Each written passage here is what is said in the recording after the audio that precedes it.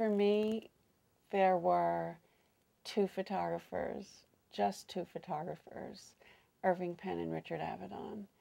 And if, you know, I talk about music lineage, I guess if there was lineage, I come from that school, not the Cartier-Bresson school, not the D.N. Arbus school, although we all experiment when we're coming up. And I had my, you know, I did run around Paris with my Leica being Cartier-Bresson, and I did, you know, knock on the door of a gypsy family and be Diane Arbus or Deanne Arbus.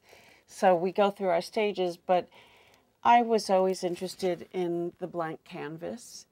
And I learned that the blank canvas existed through Penn and Avedon. And they had very different energies. And I never got to meet either one of them or photograph them. But that's kind of, their work is just, again, indelible. I studied with Philippe Holzman. He was a great Life magazine photographer. And it was his edict that a photograph isn't successful unless you capture the subject's inner life.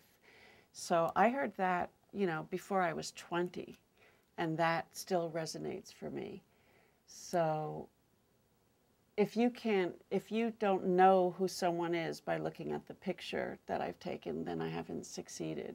So in terms of greatness of photography, I think that extends to everybody's work. You know, you want to believe the moment. I mean, there are rotten ads, and there are great ads in the commercial world. I mean, that Louis Vuitton campaign, it's brilliant.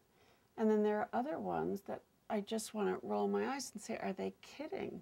You know, that you take someone very famous in a Dolce & Gabbana ad who is past the age that she should be for this ad, you know, with fake cleavage and a cat that looks miserable, and it's not working for me, you know. And then you turn the page and there's a Guess Jeans ad that's so working, and it's just singing off the page because it's real and because the energy is all there and all the elements come together in the right way.